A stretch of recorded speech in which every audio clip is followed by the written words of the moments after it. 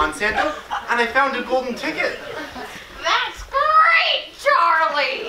Grandpa, I thought you were permanently bedridden. You're right, I forgot. Oh, I hope it's as fun as the chocolate factory. Oh, with Oompa Loompas and chocolate rivers and Gene Wilder. Well, don't keep us waiting, Sonny. Tell us what you won. I won an all-expenses-paid trip to talk to Monsanto CEO Hugh Grant in their corporate headquarters in St. Louis, Missouri. Well, you might as well go. Who knows what kind of cool things he'll have for you there? Corn the size of a mountain. Grapes that change flavors in your mouth. Who knows what kind of magic Monsanto CEO Hugh Grant will have up his sleeve?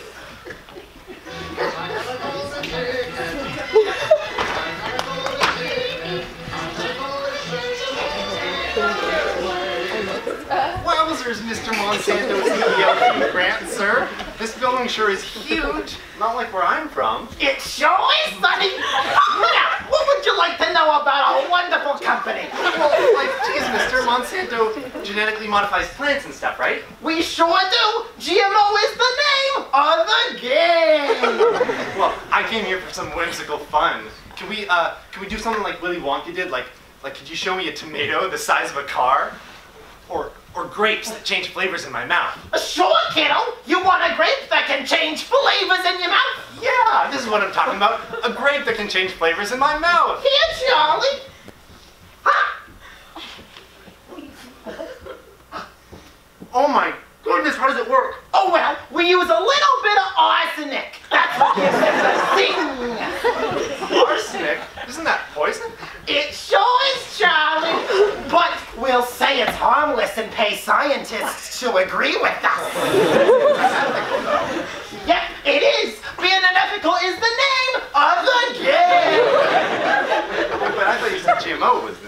Never mind. Mr. Grant, what about the history of Monsanto? Have you saved people from hunger? Oh, we sure have. Our plants are used all over the world, and they are big and strong. That's so cool. Yeah, and if one of our seeds finds its way into a farmer's field that hasn't bought them, we sue them for all their worth in a never-ending litigation process. But it's not their fault if the seeds, the wind blew the seeds. How is that fair? Charlie, you sweet, innocent, dumb child. Here at Monsanto, we do things a little bit differently than at Willy Wonka's chocolate factory. You think we give a shit about fairness? Our company manufactured dioxin-laced Agent Orange, which was used in the Vietnam War to cause untold suffering. What? Yes, it is very true.